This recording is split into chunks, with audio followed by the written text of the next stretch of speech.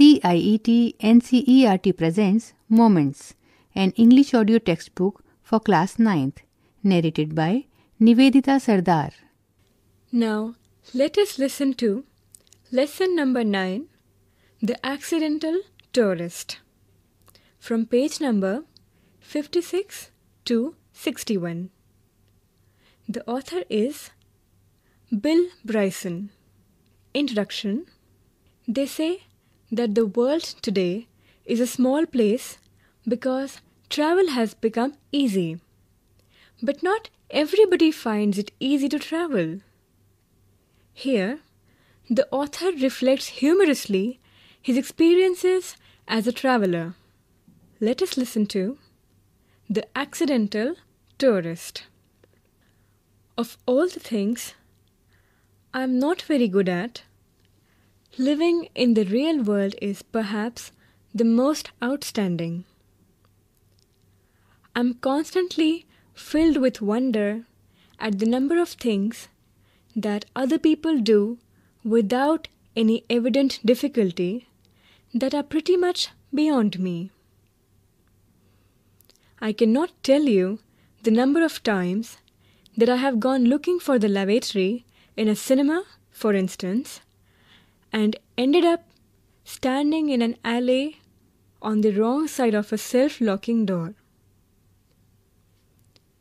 My particular specialty now is returning to hotel desks 2 or 3 times a day and asking what my room number is. I am, in short, easily confused. I was thinking about this the last time we went en famille on a big trip. It was at Easter and we were flying to England for a week. When we arrived at Logan Airport in Boston and were checking in, I suddenly remembered that I had recently joined British Airways' frequent flyer program. I also remembered that I had put the card in the carry-on bag that was hanging around my neck. And here's where the trouble started. The zip on the bag was jammed. So I pulled on it and yanked at it with grunts and frowns and increasing consternation. I kept this up for some minutes, but it wouldn't budge. So I pulled harder and harder with more grunts. Well, you can guess what happened. Abruptly, the zip gave way. The side of the bag flew open and everything within, newspaper cuttings and other loose papers, a 14-ounce tin of pipe tobacco, magazines, passport, English money, film, was extravagantly ejected over an area about the size of a tennis court. I watched dumbstruck as 100 carefully sorted documents came running down in a fluttery cascade.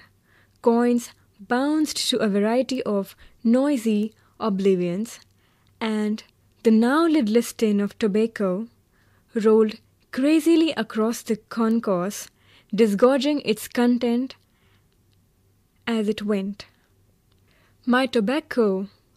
I cried in horror, thinking what I would have to pay for that much tobacco in England now that another budget had come and gone, and then changed the cry to my finger, as I discovered that I had gashed my finger on the zip and was shedding blood in a lavish manner. I'm not very good around flowing blood generally, but when it's my own, well, I think hysterics are fully justified. Confused and unable to help, my hair went into panic mode. It was at this point that my wife looked at me with an expression of wonder, not anger or exasperation, but just simple wonder, and said, "I can't believe you do this for a living." But I'm afraid it's so. I always have catastrophes when I travel. Once on an aeroplane, I leaned over to tie a shoelace. Just at the moment, someone in the seat ahead of me threw his seat back into full recline and found myself pinned helplessly in the crash position. It was only by clawing the leg of the man sitting next to me that I managed to get myself freed. On another occasion, I knocked a soft drink onto the lap of a sweet little lady sitting beside me. The flight attendant came and cleaned her up and brought me a replacement drink, and instantly I knocked it onto the woman again. To this day, I don't know how I did it. I just remember reaching out for the new drink and watching helplessly as my arm, like some cheap prop in one of those 1950s horror movies with a name like The Undead Limb, violently swept the drink from its perch and onto her lap. The lady looked at me with the stupefied expression you would expect to receive from someone whom you have repeatedly drenched,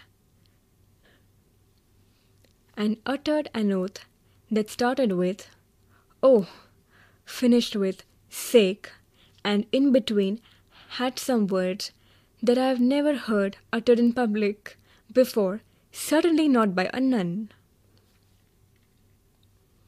This, however, was not my worst experience on a plane flight. My worst experience was when I was writing important thoughts in a notebook. Buy socks, clutch strings carefully, etc., sucking thoughtfully on the end of my pen as you do, and fell into conversation with an attractive young lady in the next seat.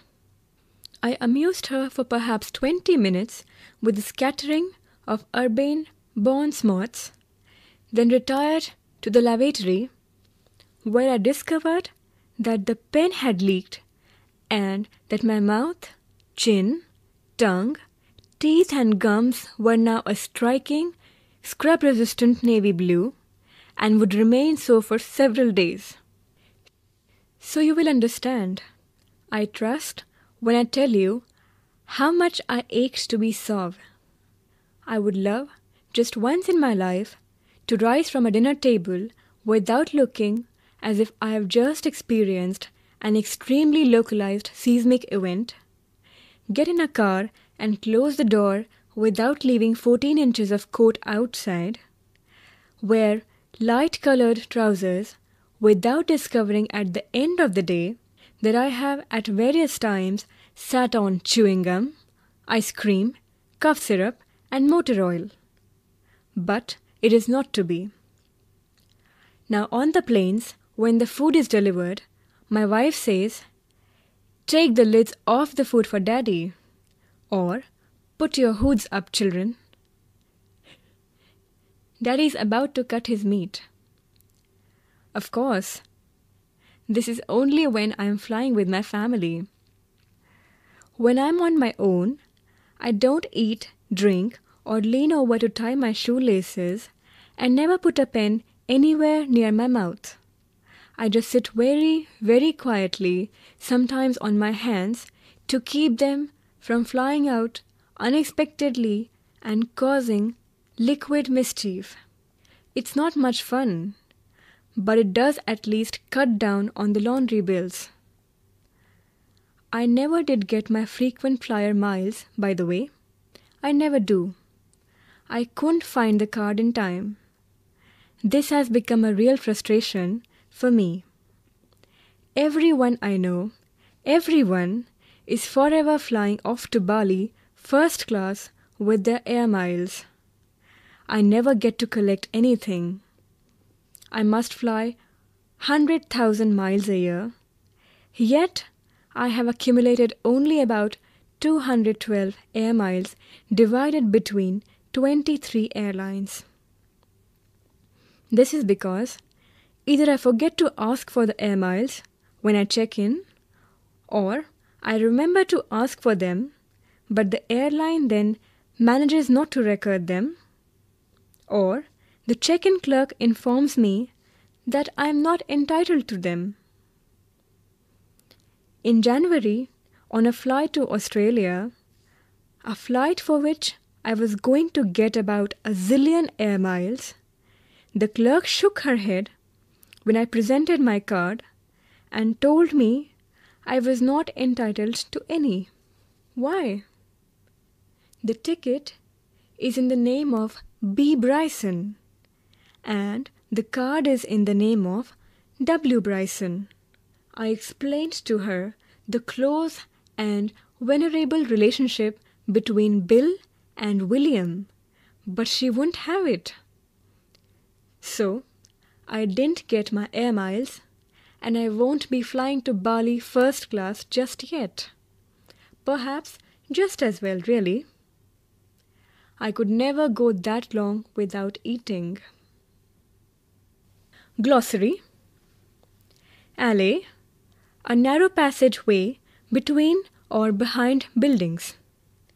Yanked, pulled with a jerk. Concourse, the open central area in a large public building, here in the airport. Disgorging, discharging. Exasperation, irritation. Suave, sophisticated, polite. Seismic event, usually an earthquake. Think about it. 1. Bill Bryson says, I am, in short, easily confused. What examples has he given to justify this? 2. What happens when the zip on his carry-on bag gives way? 3.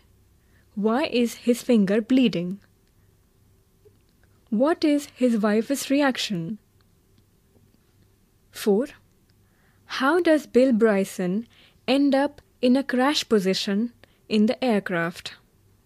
5. Why are his teeth and gums navy blue? 6. Bill Bryson ached to be suave. Is he successful in his mission?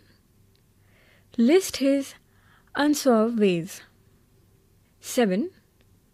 Why do you think Bill Bryson's wife says to the children, take the lids off the food for daddy? 8. What is the significance of the title? Talk about it. To get confused and behave in unsuave ways like Bill Bryson is normal and human. Tell your class about any similar situation that you found yourself in. Suggested reading: 3 Men in a Boat by Jerome K. Jerome. 3 Men on a Burnell by Jerome K. Jerome. Riding the Ranges by Bill Aitken. Moments. You were just listening to this English audio textbook for class 9th, narrated by Nivedita Sardar. Technical direction Satish Lade. Sound recording Amita Bhatti and Bati Langlingdo.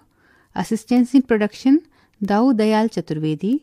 Produced and presented by Ramesh Rani Sharma.